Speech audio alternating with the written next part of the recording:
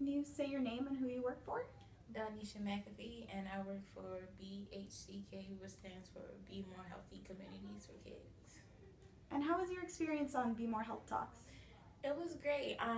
It was definitely something different, but it felt good to be in a group of people, amongst a group of people that felt as strongly as I did about young people and the health of young people, and also just getting them into like better eating ways, better drinking ways, and making their life expectancy longer and greater.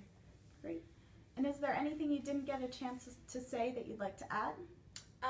I just wanted to add that we as individuals have to be role models as well.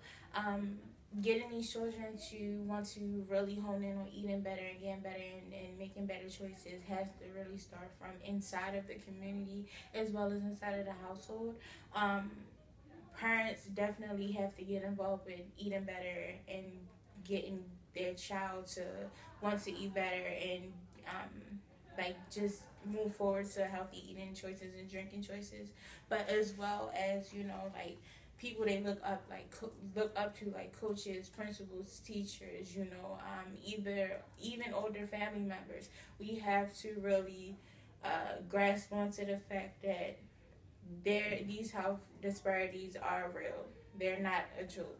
And if you continue down this path with your child or your loved one, and it's going to lead to something that you're not ready for, that you don't want to happen. So step in, step up, and get involved in making a change for a better community, for a better city, for not only your sake, but the sake of the young people.